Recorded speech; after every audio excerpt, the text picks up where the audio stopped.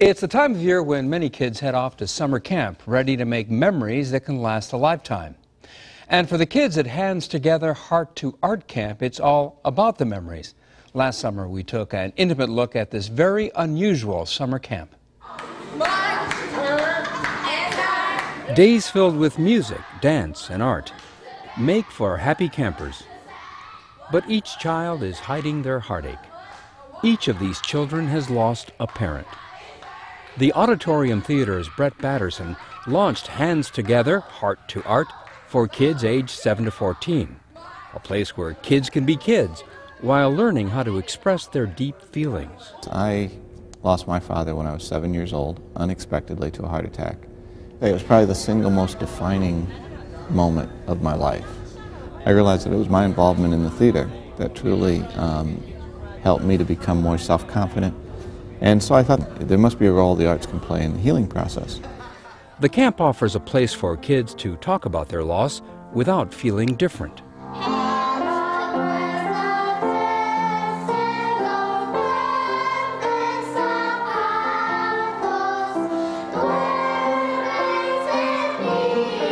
I came here because my dad died when I was 3 or 4. He had a car accident and he had a brain tumor.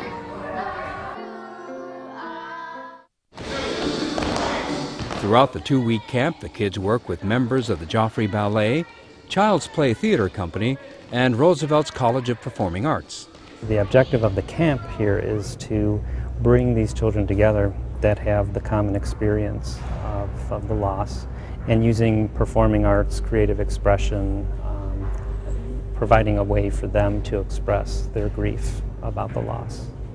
Expressing their feelings can be tough, so counselors guide the kids with words, too. When there was any kind of an emotional outpouring from a child, we would generally take the child outside of the room and do some one-on-one with them. Try to understand what's going on, what may have triggered it, how they're feeling. Even if these kids feel different from their other friends, they're not alone. More than 2 million kids in the United States, 3% in all, lose a parent before they turn 18.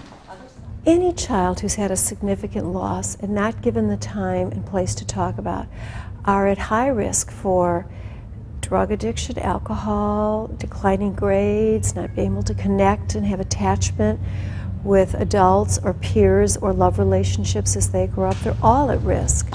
According to some studies, after losing a parent, as many as 85% of kids exhibit symptoms such as difficulty sleeping, worry, depression, and regressive behaviors. Some have experienced prolonged illness and experienced the long, drawn-out process of death. Others are too young to remember the death. They were very young when it happened. Like she was in the hospital, and then we went to check on her, and then the doctor said that she died. How did that make you feel? Sad. Some kids lost a parent through violence. I lost my father 2005, July 11th, in triple murder. And my mom, she really was torn because her and my dad were like best friends. Me too. I miss him, but it's cool. Most of us, we really don't like to talk about it. We like to have fun, goof around, play, dance, and everything. Because it's really hurtful sometimes to think about it again. So we just like, what's the past is the past. Let's think about the present. Here, the kids give themselves permission to have a good time. When my dad first died, I don't want to do anything but stay in my room. Mom was like, why you so depressed? That's why you so depressed. Just get out the room. I was like, okay. So I got up, came to the camp first day, I had a great time. The final performance in Gans Hall showcases their work in music, dance, and original performance pieces. The theater is based somewhat on kids' writing. The kids are encouraged to write, and then those writings are oftentimes adapted into the theater piece for the final performance. Heaven.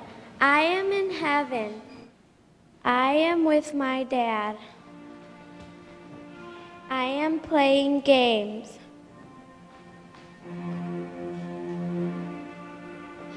I feel like everything is perfect. I see myself playing with my dad in heaven.